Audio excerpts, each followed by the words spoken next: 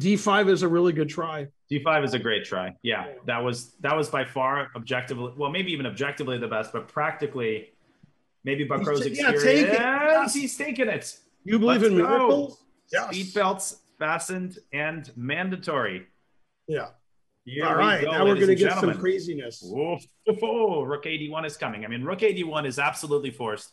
There is simply no other ideas.